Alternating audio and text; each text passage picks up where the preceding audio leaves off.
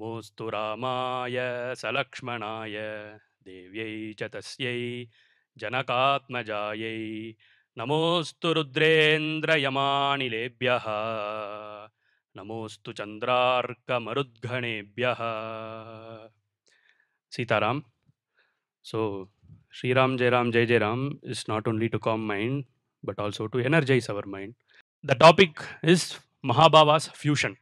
So, we know what is fusion and what is the necessity of fusion, we will see in due course of time. So, why is fusion necessary? Many opinions can come up. So, I find fusion needs or fusion brings in the much needed variety. Okay. So, when things are in only one course, so they are maybe little, yeah, they are very sanctified. The sanctity is there, that is there. But when there are more elements coming together, when it makes it when it is a fusion, then it makes the reading or the kavya, it gives a much more needed flavor to the kavya. It becomes a very interesting read. Then one more important point which we can understand because of these fusion of bhavas. I mean, most of the bhavas can be seen between two people together. Okay, there will be layers. There will be layers of bhavas seen between different people.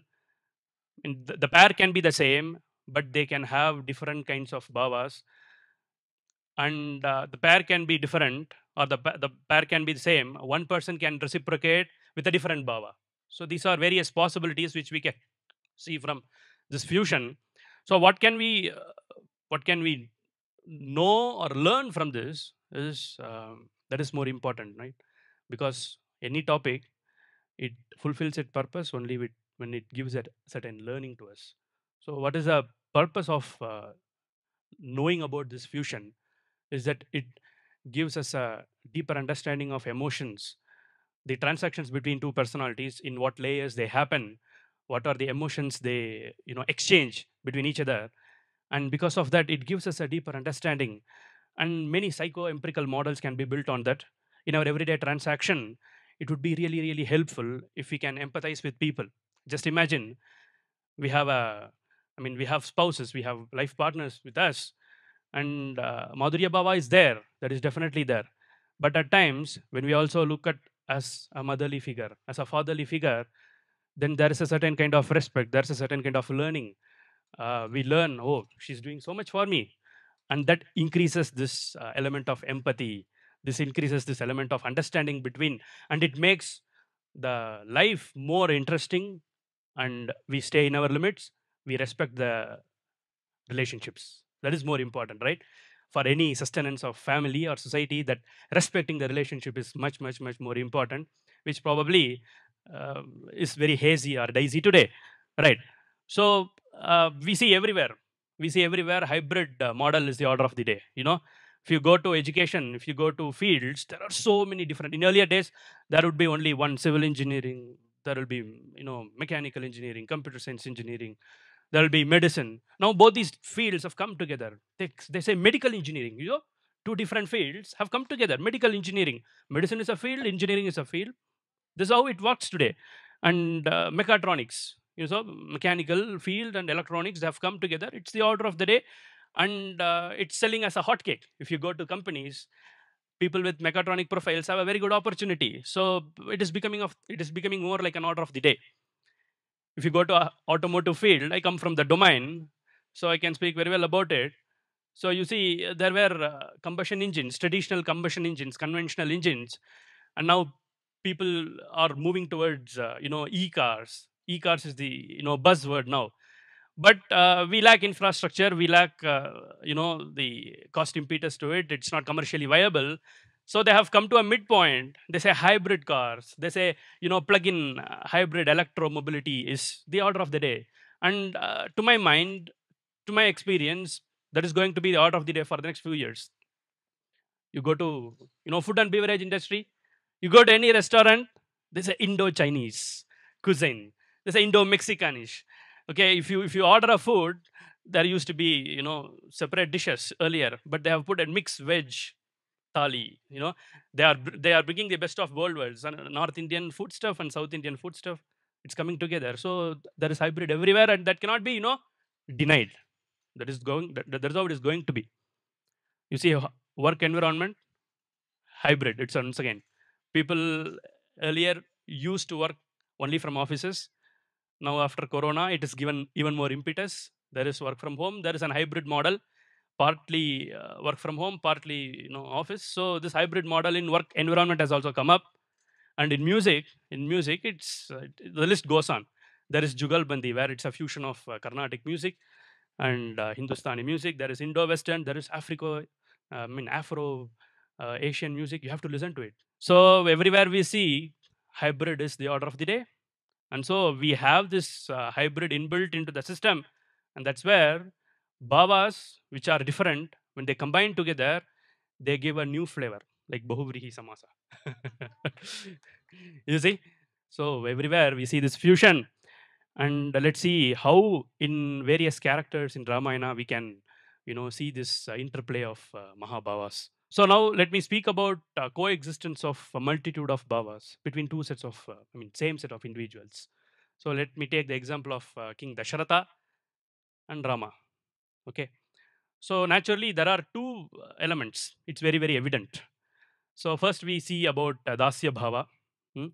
So where Rama is invited to the court during the time of the assembly hall in the second chapter. Rama is discussed as the person who is going to be the next heir apparent. And in the third chapter, he is called for, right? When he is called for, Dashratha is like a, chairman. He's the current chairman. He's going to appoint the next deputy chairman. So it's in that hierarchy. We saw about hierarchy, right? So it's in that plane. So a boss who's going to, initiate his deputy, that is Dasya Bhava here. So Ejamanan and Dasya, that kind of relationship comes here. So Rama is given certain instructions. Rama is given certain. In fact, Dashratha is so beautiful here. He starts with these words. You already know these elements. You are aware of this, but it's a duty. It's a protocol. It's a protocol to say. So Koshta Garehi, that's shloka most of us know. So you should not be fulfilled with the treasure or the money what you have in treasury, and whatever you have in your weapon house, you should not be fulfilled with it. You should not be satisfied with it. You have to grow it. So it is very relevant today. Defense and economy. A country's king should not be satisfied with it. What is the word? Power respects power. That is the order, right? Even today, power respects power. People were looking at India down, and only when the Pokhran nuclear test happened, world countries started to respect. Why? Power respects power. Okay. So here we see that's why Dashratha is so intelligent, he's so prudent. He gives this as a, even though Rama is already aware of this, he gives this as an additional information or maybe a point to remember. So far, so good. So Dasya Baba we have seen. The very next chapter, in the fourth chapter of Ayodhya Kandam, Dashratha once again calls for Rama and he discusses certain personal issues. He speaks about the inputs he has got from his Daivagya. Daivagya means astrologers. Huh? And he says various things that, in the constellations, Mars, Sun, and Rahu have come together and they are going to create havoc for the people in governance, of the highest order. So he discusses these various inputs. He says, don't worry, Rama, Bharata is not here. Kamam Kalusata Mrite. Bharata will understand. He's a very, very, nice person. The understanding of Bharata, Dasharatha has and Rama has, they share this nice equation with Bharata. They both, understand Bharata so well. And even at the time when Dasharatha falls down, when Rama is leaving, he looks at Kaikai. When Kaikai comes to touch him, he says, Kaikai, stop, don't touch me. And then he says a word. This is something we have to note. He says, I'm abandoning you. I disown you. And if that is key the word here. If Bharata is also party to it, I disown him. And even in this time of critical situation, you see, how prudent King Dashratha is, even in this, distressed state. He's so meticulous in his thoughts about Bharata. He understands the importance of Bharata, and that is seen throughout Ramayana.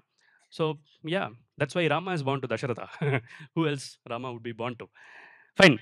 So we see the Dasya bhava and Vatsalya bhava both are seen here in the transaction between Rama and Dashratha. That's how Dashratha, transacts with Rama. But let us also see how um, Rama reciprocates. That is very, very popular to this shloka is very, very popular. All of us know here. Niyukto Guruna Pitra Nripena cha Hitena cha. Now every word here means a certain relationship. So you see, Guruna Nripena. Both of these, they both talk about Dasya Bhava. Guruna and uh, king. These two relationships speak about Dasya Bhava. That is the transaction which Rama looks towards King Dashratha. The second one is Pitra. Pitra is Vatsalya Bhava. There is one more element Rama has here towards King Dashratha. Nripena cha, hitena cha. Hitena is a well-wisher. So Rama sees Dashratha as his well-wisher, as a suhrit. So he has, in a way, shared this camaraderie or a certain kind of friendship. That relationship is a little evident in the way Rama reciprocates his relationship to King Dashratha. Okay, so this is one certain um, example which I want to bring here. The second example is a very beautiful example, Sita and Rama. Before I go to the way Sita and Rama transacted in various multiple layers, I would also have to add here one more point about how King Dasharatha himself treated Kausalya Devi. Yada yada cha Kausalya, dasi vacha, saki vacha, bharyavat, bagini, matruvat. How many layers? Wow. Dasi vacha, saki vacha. I mean, this is a great example. This is a great, um, bastion, or this is a great benchmark for all of us. How we have to treat our life partners. Most of the people here are married, and most of the people are going to get married soon, maybe in coming years, and that's how we have to treat. That's how we have to treat, and vice versa, both ways. Dasi vacha, saki vacha, bharyavat, bagini vacha, matravat. I don't need to give a certain explanation to people here. Most of you know this shloka, it's self-evident. Now we'll come to Sita Devi and Rama. Sita Devi and Rama. Now, how does Sita Devi deal with Rama? First bhava is very, very, very apparent. Madhurya bhava. Okay. Now, there are so many shlokas, so many instances where we can see about the Madhurya bhava of Sita Devi. The first one is um, the shloka, Prema Bhavadi Bhavishyami Vikalmasha. Prema Bhavat is very explicit. But I found this shloka very interesting, and I did not know which shloka would furthermore very explicitly, very beautifully show Madhurya Bhava. Tatassa Hrimati Bala. You know, when Sita Devi saw the signet ring of Rama, her face blushed. Her face blushed with red cheeks. So that is the most beautiful form of the expression of love, which we see here in Sita Devi. And this shloka needs a special mention. Without mentioning this, I cannot go to the next. Valmiki Rishi has coined this shloka in such a way, or it perhaps happens so, Tatasa Hrimati Bala Bhartru Sandesha Harshita. This is one part, right? This speaks about Madhurya Bhava. The very second half of the shloka, the Bhava transforms. The way she looks at Hanuman and say, Vikrantastam, Samartastam, Prajnastam, Vanarottama. I mean, the next shloka she says, but she transforms into that temperament. Bhartrasandesha Harshita Paritushta Priyam Kritva Prashashamsa Mahakavim Vikrantastam Samartastam. She becomes a Kshatriyani here. And with that Bhava, that Yajamana Bhava, she looks at Hanumanji and she speaks with Hanuman. So this is a very interesting shloka because a very drastic transformation in two bhavas happens here. Sita Devi shares this Madhurya Bhava with Rama, that is one.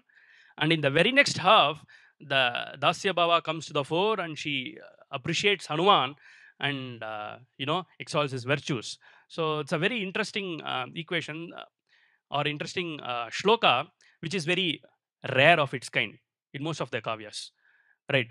That is one thing, Madhurya Bhava. Then the next one is Vatsalya Bhushana. Okay, so even though she's not having or adorned with jewels, this is how Hanuman sees or has darshan of Sita Devi. But she adorns the jewel of Vatsalya.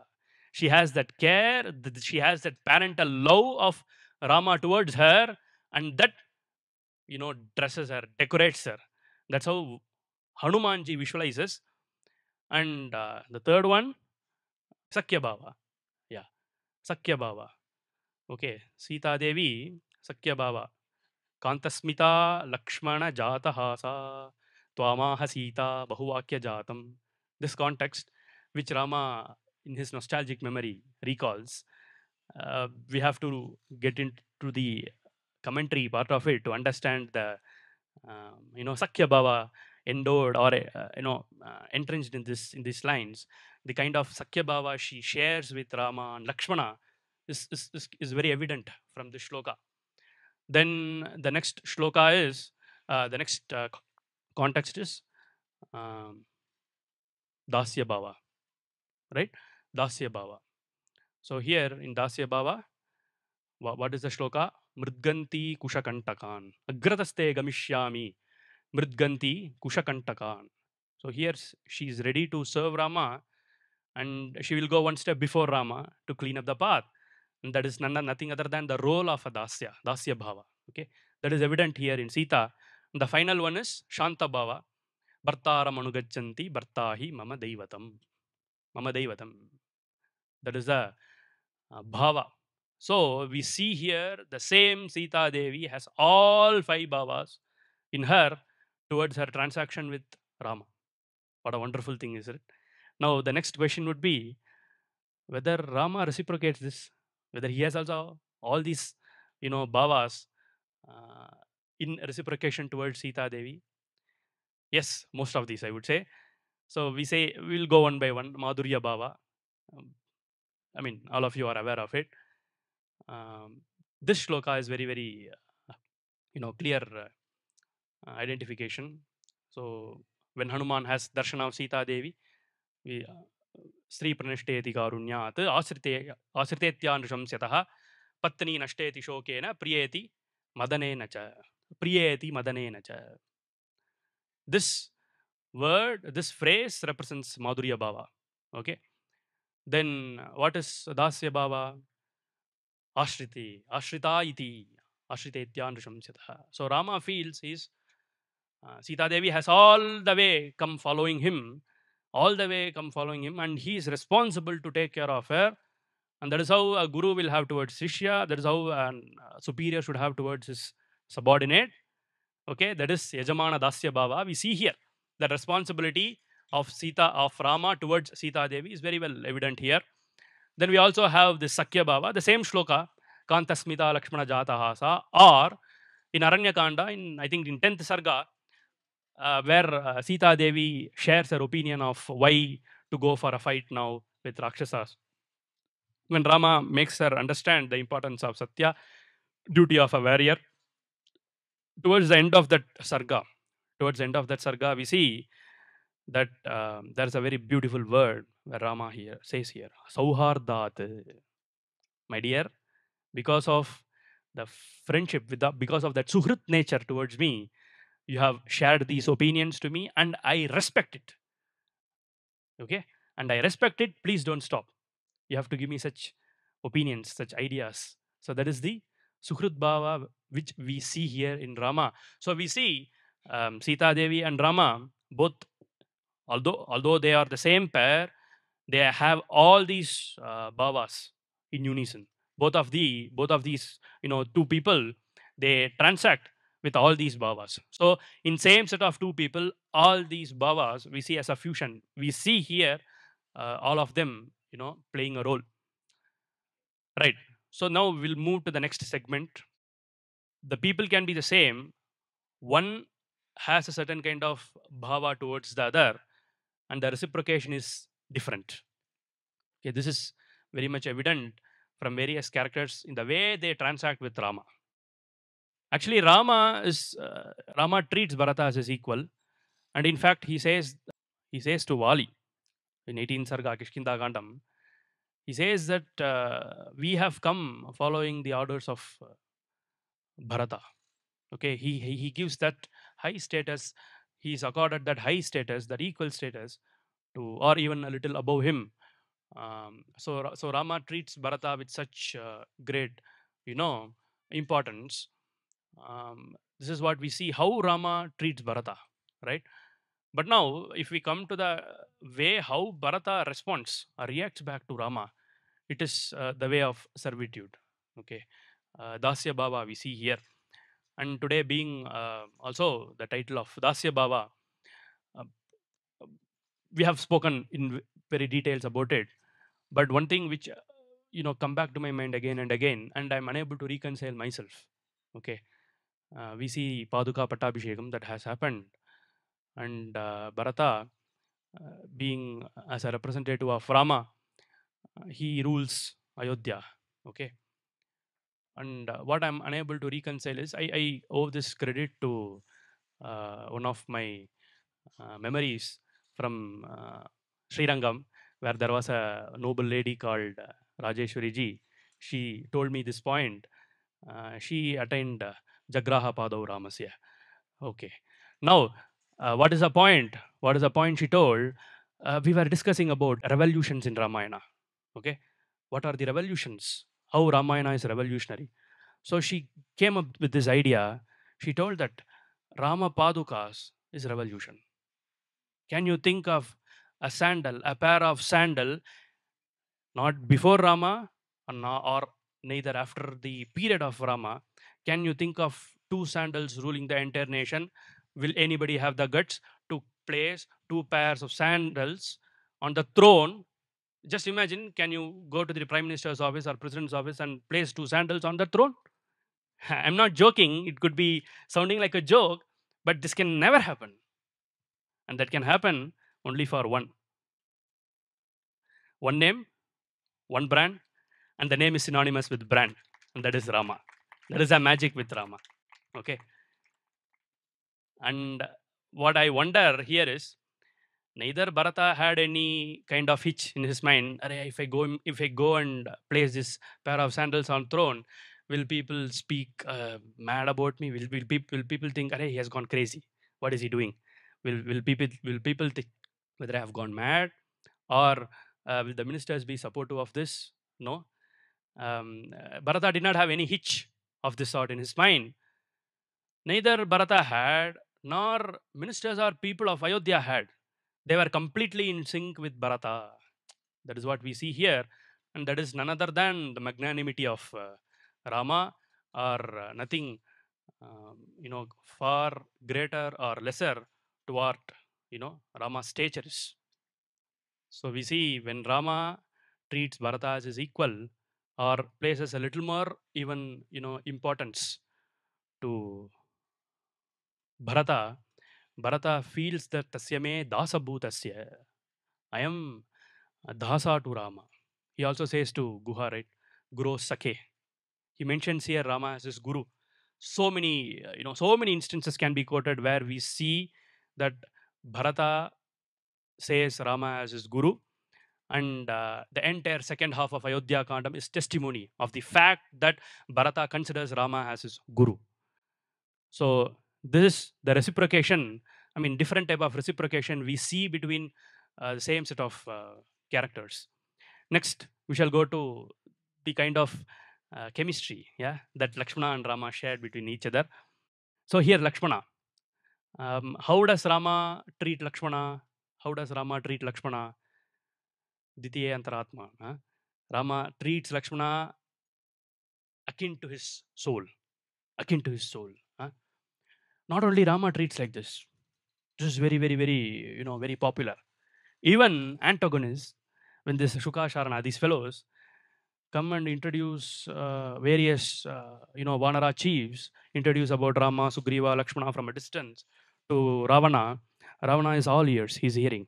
And then Shuka and Sharana, they say, you have to read that. It's a wonderful place. You have to read that place. And there he says, he first introduces Rama. Yasmin Dharmaha Nachalati, where Dharma is unflinching. He says all this. And then he comes to Lakshmana. Now he says, you have seen now who Rama is. Okay? The Sharira of Rama is seen by you now. And now, have you seen the Prana of Rama? Have you seen the Prana of Rama? And if you want to see that, see to the side of Rama. Prana of Rama is personified in the form of Lakshmana. That is how even the antagonist introduce Lakshmana. So we see the kind of privilege or the kind of importance Lakshmana has in Ramayana. Rama treats Lakshmana like that. In fact, we always share our very personal things to our dearmost friends, where we don't have any kind of apprehensions that will he become judgmental about me? No. When that is not there, we share about our internal emotions to them. And when Rama is all alone with Lakshmana on the banks of river Ganga on the first night when they are separated after leaving Sumantra, he says these words. It's a very very touching place. It's a very touching place. Ashrupurna Muko Ramaha. The way that Sarga starts with, the way that Sarga starts, um, Ramayato Sreshta, Ramayato Sreshtaha Rama. Ramayatam Sreshtaha Ramaha. Rama is synonymous to making people happy. He always makes people happy around him. And once again recalled to this word, Sukadaha Suki, the adjective about Dashratha. A very parallel between Rama and Dashratha. When the Hanuman says about Dashratha, he says Sukadaha Suki. He's also happy and he makes Sukam Dadati iti. He makes others around him also happy. Similarly here, Rama is the person who makes others around him also feel happy, and he's also happy. And he introduces with these words, but the course of the Sarga is all sadness of Rama. That Rama who's making people happy who are around him, he feels so sad for things that have happened in the recent past in Ayodhya, and he shares these things with Lakshmana. And we see here that kind of bond, that kind of importance Lakshmana is given by Rama. So that is the premium which Lakshmana enjoys. But Lakshmana, when he introduces himself to Hanumanji, he says, when Rama and Lakshmana are first met by Hanumanji asks, who are you, noblemen? Where have you come from? Why are you here? I am Hanuman. I'm minister of Sugriva. Who are you? Lakshmana, in a very detailed manner, he introduces about Dashratha, why they have come here in search of Sugriva and all that. And then he says that Hamasya avaro bhrata gunaihi dasya mupagataha. Okay. So here Lakshmana reciprocates the form of Dasya Bhakti or the Dasya Bhava towards Rama. So we see here on one plane, Rama treats Lakshmana akin to his soul, a very, very, so close friend of his. But on the other side, we see how Lakshmana reciprocates. He looks at Rama as his Yajamana, and in fact, Rama also shares this Vatsalya bhava with Lakshmana. He looks at Lakshmana, Bhavagyena Kritagyena Dharmagyena cha Lakshmana Toya Putrena Dharmatma Nasamvrittaha Pitamama. I don't feel the separation of my father because I see the element of King Dashratha in you. And this is once again reiterated by Sita Devi. Sita Devi says to Hanuman, she says, this is wonderful, wonderful place. There are so many interesting elements in Sundarakanda. This is one such place where Sita Devi says about the kind of character Lakshmana is. She says, Shaktaha na bahubhashita. Action speaks louder than words. Okay, Rama and Lakshmana. Shaktaha na bahubhashita. Then after that, she says, Nikto duryasyam tudam udvahati viryavan yam drishtva ragavo naiva vrittam aryam anusmare. There Sita Devi says, looking at Lakshmana, Rama does not miss King Dashratha because he sees that element, he sees that parental love which Dashratha has offered in Lakshmana, because parents have so much of care, they see everything for their child and do right. That's how Lakshmana does everything for Rama. He brings food, he arranges shelter, he constructs house for them. So that is how Rama sees Lakshmana. But here the beauty is Lakshmana sees Rama as his yajamana, as his guru. Okay, so that is what the interesting equation we see between Lakshmana and Rama. Next, we shall move to how Guha and Rama, Guha and Rama. It is very evident. Rama sees Guha as his dearmost friend, Atma Samassaka. Valmiki Rishi says Atma Samassaka. And Guha, he says that Rama is not only my friend, but uh, he's also my master. He's also my yajaman. Where when Bharata comes, he says to his fellow fishermen, I don't know what is the intention with which Bharata is coming here. Rama is not only my friend, but he's above that. But he's like Ajamana for me. He sees Rama in Dasya bhava. He sees Rama as Ajamana. The same explanation or the same emotion we can see once again when Guha shares his emotions with Sumantra and Lakshmana. Mamasti bhuvi kaschana. Ramat priyataram mamasti bhuvi kaschana. There is nothing superior to me than Rama. There is a kind of importance Guha places to Rama here. So we see once again, Rama looks at Guha as his dearmost friend. He shares that kind of transaction with Guha, but Guha reciprocates not only as friend, but as his yajamana. Okay, so this is very strange. How that is magic in Rama. Okay, this person Rama is a very curious person. Is a very strange person. And how he's able to achieve it, because it's very clear it is because of his nobility, it is because of his kalyana gunas. There is no second opinion to it, but this divine element is something really very interesting with him. The next character equation we see here is between Sugriva and Rama. Okay, this so amusing relationship. Okay, Rama finds a very dear friend with Sugriva.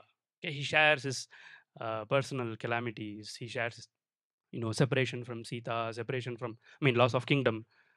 Sugriva also reciprocates. And in this Kishkinda Kandam, I think it's eighth Sarga.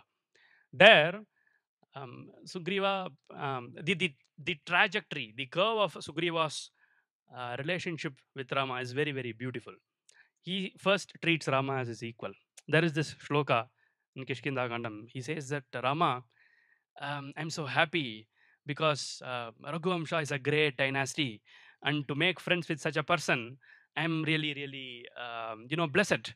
And people in my, kingdom, they'll feel so happy about this. And I'm also very glad about this, that I have made a friendship with a person who is coming from Raghuvamsha. Then comes the next shloka. Here is the point. Here he says, I am also equal to you. I am also equal to you, but I should not speak about myself. Huh? So, in due course of time, you will know about me. That's how Sugriva says to Rama. You go and see this shloka. You go and see this, sarga. It's very interesting. So human, so human. And when I read this passage, I will, tell to myself, it's not Sugriva, it's not Rama who gradually learns about Sugriva, but it's Sugriva who gradually learns about Rama. It happens the other way. So the character arc of Sugriva is like this: that he starts slowly. Rama, you will come and know about me. That's what Sugriva says. And then, in due course of time, we see how things happened in Kishkinda Kandam, and finally how Sugriva comes in line, joins the party of Bharata, Lakshmana, Guha, and in Yuddha Kandam, we see this explicit. Huh? Saka dasosmi Ravana, he says, right? When he goes and fights with Ravana, he says, Saka dasosmi Ravana, and because of Rama Tejas, I've come here to beat you. He says these words. What I am really amused here is the king, Sugriva, he is also Dasa to Rama. His Dasa is also Dasa to Rama. This happens only to Rama. Huh? So we see both of these noble people, Sugriva as well as Hanumanji, they share this, and the way Rama treats Sugriva as his equal, as his dear friend, and the way Sugriva transforms. This transformation is so beautiful to read through the passages of Kishkinda Kandam. Then finally, we'll come to this last segment where rishis transact with Rama. Okay, this is a special case because it is a Shantabhav. Okay, so rishis deal with Rama. They say they know the sublime nature of Rama. So that is one part of it. The second part of it is they approach Rama. Yehi pashya sharirani muninam bhavitatmanam. They say that please look at these, you know, bodies of rishis. Rakshasas have created havoc here. So we have sharanam prapta. We have come to your, sharanam. We are seeking your refuge. Now sharanam, sharanagati, sharana is a dasya bhava. Evident. It's very evident. Rama reciprocates the same dasya bhava to them. He says that you should not say it to me like this. You have to order me. You have to order me. So Rama understands that stature of rishis. He does not want to bring them down. He understands the stature. So though he's here, he comes to the stature of rishis and says, I am your I mean, you are Ajamana to me. I am in the Dasya Baba. You have to order me. You have to instruct me. You should not request me. No, you have to instruct me. So we see this beautiful equation between rishis and Rama. So what we finally can understand from all these things is there is a beautiful blend of transactions, beautiful blend of bhavas with Rama between the same set of characters. One can uh, treat the other one as a friend or a son, but the other one can treat the other as a yajamana, provided that kind of respect or divinity is in him. And we also saw how between two sets of same individuals, be it Dashratha Rama or be it Sita Devi and Rama, we saw that they shared, almost similar bhavas. Rama also saw Sita Devi with like a friend, like a, like a Priya, like a Madhurya bhava, Sakhya bhava, Dasya bhava. All these elements are shared between both of them, between Rama and Sita. The kind of um, transactions that is between various individuals in Ramayana. That is a area of serious exploration. And one of the biggest advantage of doing this is we try to learn in various spheres or in various layers how people interact with each other. And when we try to reciprocate them, when we try to, as I earlier said, I will conclude with the same point from which I started. So if we try to see our friend not only as a friend but as a a parental figure or a person who is showing so much care towards us, if we see our wife or partners or spouses as not only person with madhurya bhava but also with other certain kinds of bhava, it is going to elevate the kind of transaction that is going to be there. You will start to respect, you will start to empathize, and that is what we need, right? There is a difference between understanding things and realizing things. Okay, they say புரிஞ்சுக்கிறது வேற உணர்றது வேற, right? So we'll realize things only when we empathize with people, when we get into their shoes and see. And that is what this fusion of Mahabhavas give us as a learning. Is there any correlation between qualities versus the bhavas? I will come to that little later. Yeah. Little dicey, but the question with Srikanji, yes, there is a flip side to it. So the right approach would be, I mean, um, you have to know the nature of the person whom we are transacting with. Okay, if he's a noble person, if he's a dharmic person, there is no problem.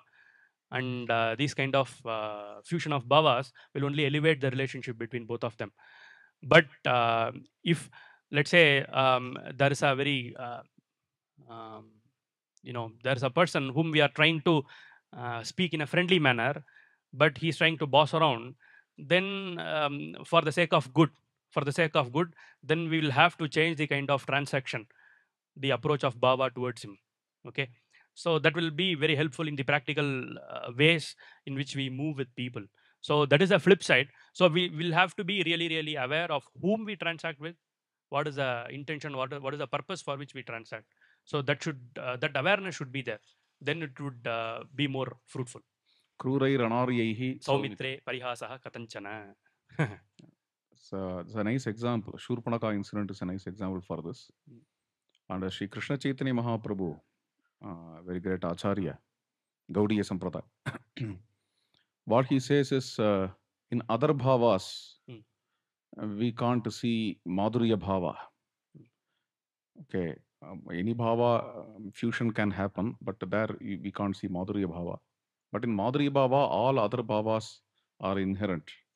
In this way, Madhurya bhava is superior to all other bhavas. I see a similar analogy between rasas, like how Mahabhavas, maybe in a later session we should have for Navarasas, a similar conference, because I'm sorry, I'm a latecomer, but anyway, I will add one small little idea about it. Essentially, bhava is something what you feel in your heart, and bhava is always pure. Only thing is when it has to come to an expression, you always say that expression is based on the society which receives it. So therefore, there are some places where we might have shown that bhava, but then the society is not prepared to receive that. Therefore, this conflict occurs. Otherwise, what should happen is that feeling of bhava is something is belong to the consciousness itself, and expression, when it has to come, it has to go through our intellect. Intellect should govern whether it is right at that point of time to express or not. It should hold on to. If we do that, bhavas do not have any conflicting situations. Thank you. Sita, very beautiful wise words. Yeah, thank you. When you feel for certain, I'll start with Dasya Baba. So in the book, when you talked about Dashratha and Rama, there is a Dasya Baba. So for Dasya Baba to come, I saw certain qualities that is triggering that Dasya Baba, right? So if there is a quality which I want to imbibe or I am admiring, that is triggering that Baba. Yes, this is a nice observation. It's a nice observation, and I think the other way around is also possible. Because of that bhava, that quality can be imbibed. Correct. And that is what I actually meant by learning from the other person. So naturally, if we treat a person as a guru who really deserves it, if we treat that person as guru, naturally we will listen to his words. We'll try at least to an extent to follow his words, to put it in practice, which is important. And there, only if we inculcate this bhava, then that quality will start to ingrain in our mind. So there, this quality and bhava has a very close relationship, and I think both work hand in hand. Can too much of rational or logical thinking be a barrier to development of bhakti bhava? Now I have a very beautiful answer, but please all of you make a note of it. Okay, so now what is bhakti? We have to define what is bhakti to understand this. If we understand this, then our answers will be clarified. This is a sutram which I learned when I was a kid. 167 North Chitra Street, Srirangam. So those days, Ranganji used to take classes, and he used to say, "What is bhakti? Is love pure bhakti? Is love pure bhakti?" So many people will say, "Yes, love towards this God is pure bhakti." Wow, love is pure. Huh? They say love is bhakti, but we see fundamentalists also in the name of love. They have, can we call it as bhakti? Now this is what is more important. Definition of bhakti. I will say first in Tamil and then translate into English.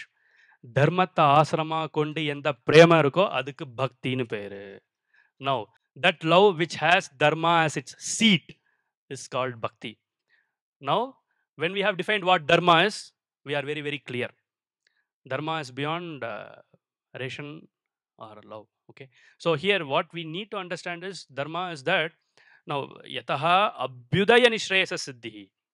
Actions, values, these are all things what we see outwards. Yataha. Apadane Panchami. Fifth class. It means from which Abhyudaya Nishrayasa comes. So it goes to the inner intention, right? So that intention is to be is that what which promotes dharma. That is dharma. So we have to be understand when we need to know what is dharma, and if we have a very clear understanding of what dharma is, then there is no doubt that love which has seat of dharma, it will never become false, and that is bhakti. That is pure bhakti, and we are all, we can proudly say we here have that kind of bhakti, and Rama bhakti is that which is based on dharma. Sita.